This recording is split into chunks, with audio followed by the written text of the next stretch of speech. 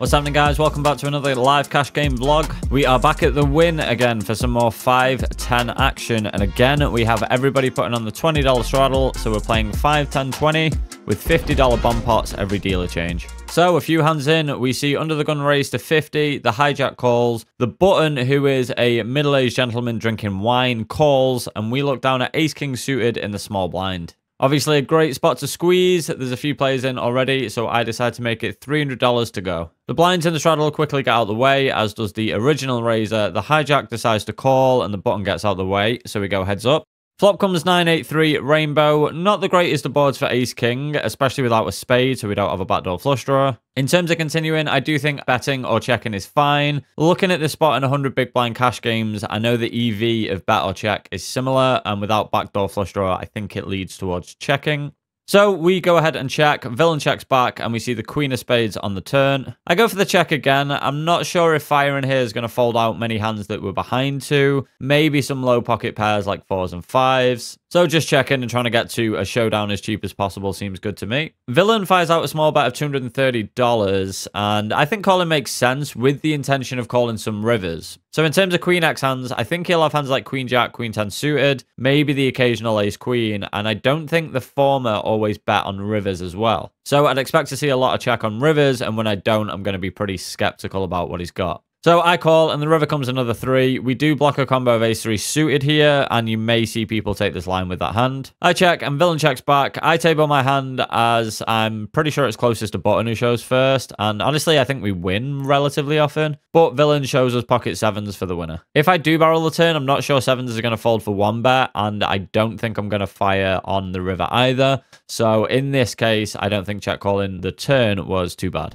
2 hands later, we're in the cutoff, and look down at ace-king again. This time the offsuit variety. The hijack wine drinker, who seems to be getting more drunk by the minute, opens to 50. I 3-bet once again, this time to $150. The hijack quickly calls, and we go to a pretty miserable flop of 7-6-4 with 2 spades. Not a great flop, one where we can definitely consider doing a lot of checking with a good portion of our range, but we don't even get the option to, as hijack donks for 150. Not much to say here. I think if I'd have known more what this guy was up to, I'd consider even calling. Definitely if I held a spade, I'd continue, but we fold and lose another pot with ace-king.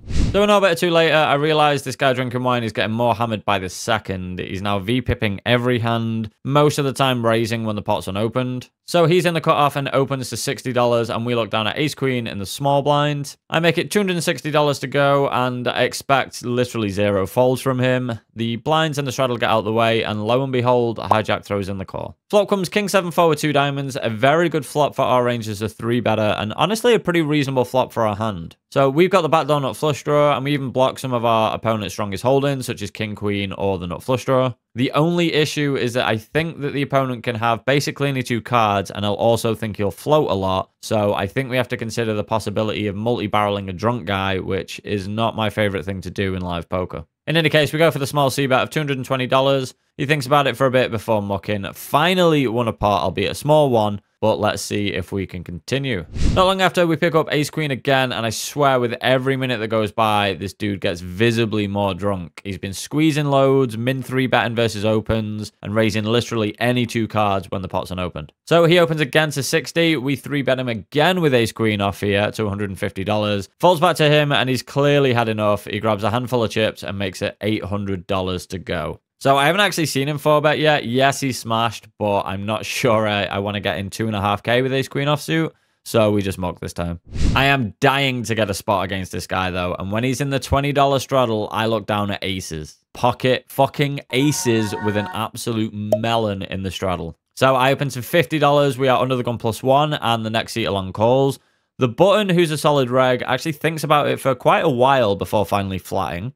Now, usually the more people in the pot with aces, the worse it's going to be, but whenever there's a lot in the pot, this drunk guy cannot help himself but squeeze. So the small blind calls and the big blind calls as well, and I am begging this guy to find the squeeze.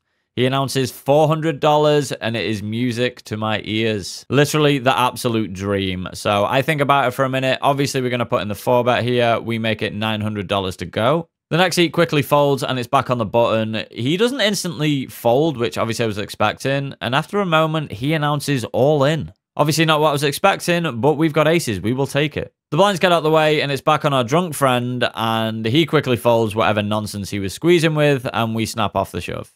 Once or twice? Twice. Right. I have aces. Ooh, first board's mine. So I'm always happy to run it once or twice in live games. Rag wants to run it twice, so we oblige. First board, we flop him dead on ace 3-3, and the second board bricks out after fading some chop outs, so we scoop the biggest pot I've played in Vegas so far, over $5,000. So for what it's worth, I actually really like the regs flat on the button. His pre-flop tank makes a lot more sense now after seeing the hand. So the straddle was likely to squeeze all kinds of shit, and even if he didn't, he still plays a disguised hand in position. The only thing I will say is that when I make it $900 pre-flop, I always have the top of my range. I'm just going to shove tens, jacks, ace, queen, and I'm pretty much only going to click like really strong hands like aces, kings, maybe queens. Obviously, button isn't to know this, and it's still a sick cooler, but yeah, we take it. So our time at this table is unfortunately coming to an end as we are on a must-move table, so we're going to be next to sit at the main game. There's no straddle in this hand. I think the small blind buys the button. The drunken fish and the hijack opens to 40, and the cutoff calls, and we look down at ace-jack offsuit on the button. And normally, this is a really good spot to squeeze. This hand doesn't play amazingly multi-way, so if we 3-bet, we sometimes win it there and then, or potentially get it heads up. However, given the dynamics with our drunken buddy, I think calling is best and taking it post-flop, because we don't really want to give the hijack an opportunity to 4-bet and force us to fold. Taking dynamics like this into account is insanely important in live poker, so if you want to learn how to adapt to live poker and crush the live games, consider checking out the Raise Your Edge live cash game course. I will leave a link in the description below, and right now you can get $100 off the course using the code WeaselLive. Anyway, we peel, the small blind who bought the button comes along, and so we go 4-way to a flop. Flop comes down ace 10-8 with a couple of clubs, and the action checks to us. I fire out a bet of around half pot, $80, and fortunately for us, only our drunken friend calls. Turn comes a 2 of spades, and hijack decides to lead now for $140. So I cannot imagine a world where we don't have the best hand here, so you might be thinking that we should raise. I think raising is fine, but against this guy, he can have all kinds of nonsense, so I want to give him room to bluff, so I just call. River comes a solid brick, 4 of diamonds, and the hijack now checks. Again, I just don't see a world where we don't have the best hand, so I go for around half pot again. Now, maybe I could go really small here, which is like a fun kind of exploit for when you think a player has nothing. So when you think they've got nothing and they've checked to you, you're in position, you can bet really, really tiny in order to let them spew and raise. I think it's like an ego thing. They don't want to fold versus a small bet, and obviously they can't call when they've got nothing, so sometimes they just punt it.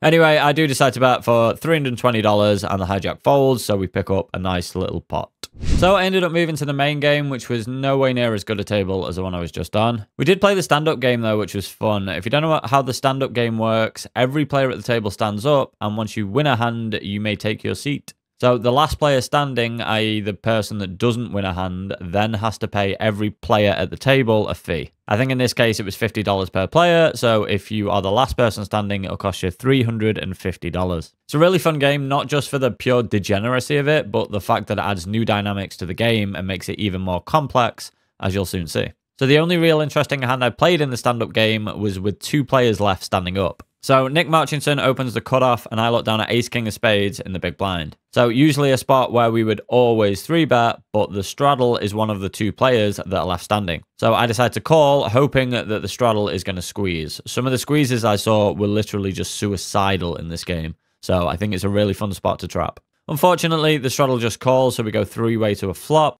Flop comes down 7-5-3 with a couple of spades at least, and we check. Straddle checks, and Nick, the original raiser, checks behind. Turn comes a queen of hearts. I think about leading, but I honestly think check calling is best here. So I expect the straddle to do a lot of stabbing. They're going to be desperate to win the pot. They do stab for $120, and I think if it falls to us, we can just call and even call a ton of rivers when we brick. So on the river, they'll just check all their good showdown hands, but they'll be forced to bluff a shit ton, so I think they'll be very bluff heavy. Anyway, before it's on us, Nick puts a spanner in the works and raises to $470. So now this spot is dirt, and it highlights the problem with equity realization when you're playing out of position, especially multi-way. Now, calling sucks here because the straddle is going to be forced to shove any like 2-pair plus, given that if they just take the pot down and win now, it isn't an issue for them. And raising feels bad when we're out of position at this stack depth. What, do we make it like 1,000 to go and then call it off? Or do we make it 1,000 and then fold if we get shoved on?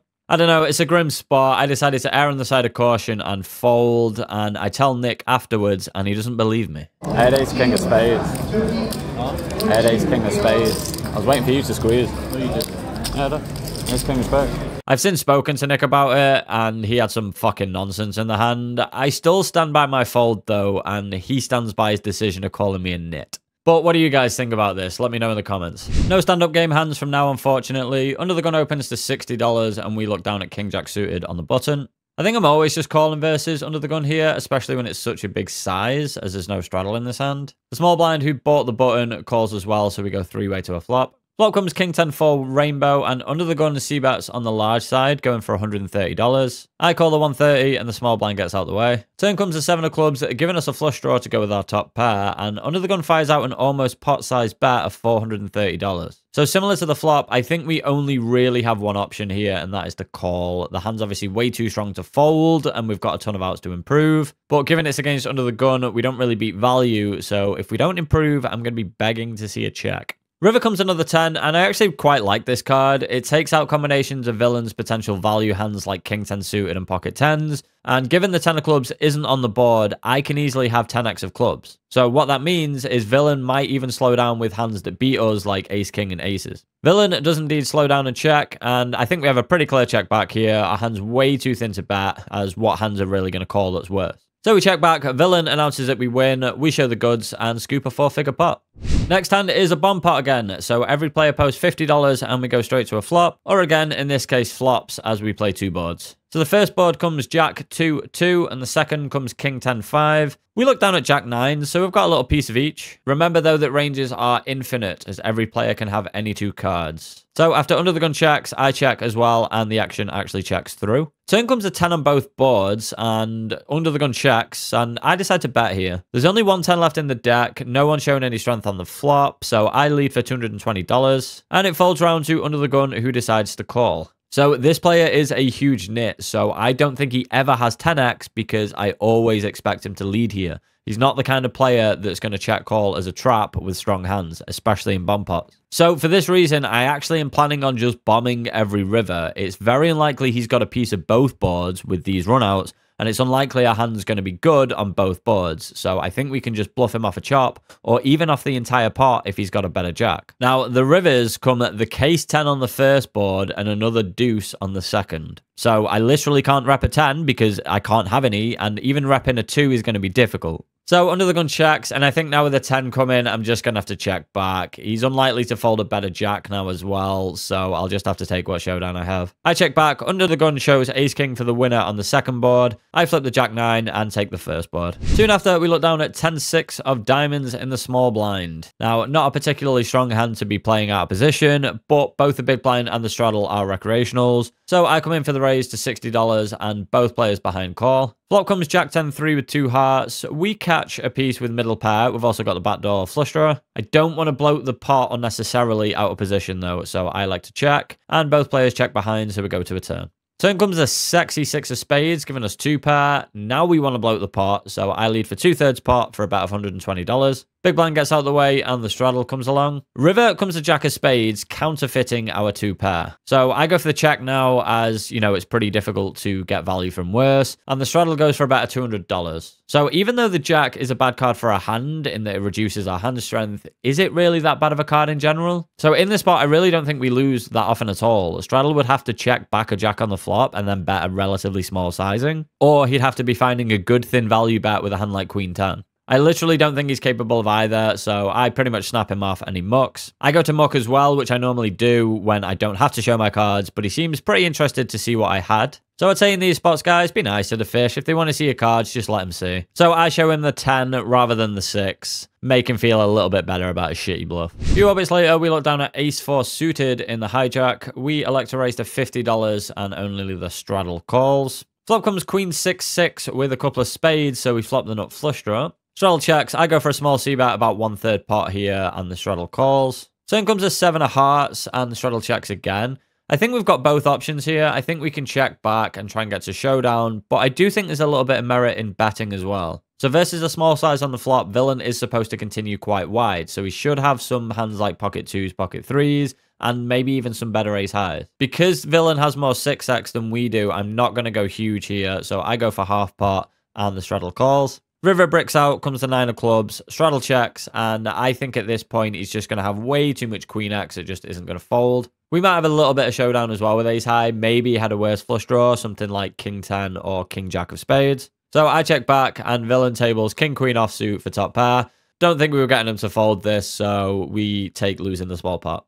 So last hand of the evening, and it's a bit of a loose one. Under the gun +1, who is probably the biggest fish at the table, opens to $50. The button calls, the small blind calls as well. I look down at 9-7 of clubs in the big blind and decide to call as well. Now, we talked a little earlier about how difficult it can be to realize your equity multi-way when you're out of position. So I wouldn't really recommend calling here, but, you know, it's getting towards the end of the day and I want to gamble. Straddle gets out the way, so we go 4-way to a flop. Flop comes Jack 10-5 with a couple of clubs, so we flop a gutter and a flush draw. Original raiser bets $100, button folds and the small blind folds, so we call and go heads up. Turn comes ding ding fucking ding, the 4 of clubs, so we turn a flush. I check, under the gun +1 bets $140, and I decide to just call here. I would always raise my higher flushes because we want to get as much money in against lower flushes, but this guy has some button clicks in him, so we will just barrel random shit. So I think calling, keeping in bluffs, but also it works for pot control on the off chance he does have a higher flush. River, unfortunately, comes a 4th club. It is the 8 of clubs. I check, and under the gun +1 bets $260. So like I said, this guy can have all kinds of random button clicks on the turn. He's also given us a pretty good price here. There's like 700 in the pot and he's betting 260. So with all that being said, I flick in the call pretty quickly, and villain shows the same hand but in diamonds. He shows 9-7 of diamonds for a rivered straight. So obviously just a bit of a button click, but whatever, we take it and we win the last pot of the evening. So after a good solid day at the tables, we leave with little over $6,500, and we were in for 3,000, meaning a profit of $3,573 on the day.